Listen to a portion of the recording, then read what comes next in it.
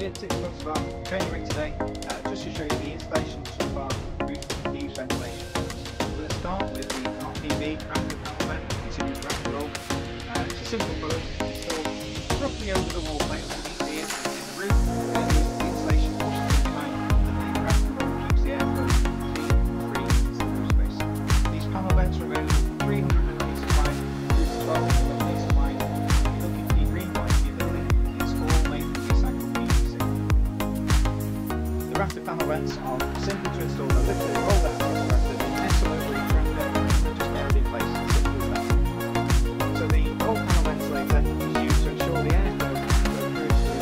The next stage is actually to introduce the Eaves ventilation here at the bottom. For this, we're going to use our ventilation.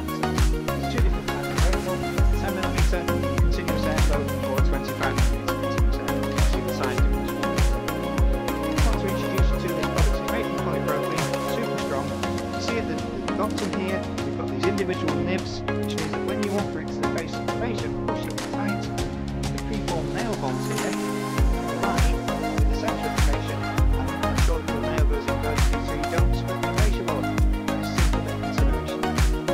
They're supplied with 4 metre length, tail ends, the ends here, so they can be clipped together as work proceeds to form a longer section, so you can end up with your full length of fascia covered with fascia.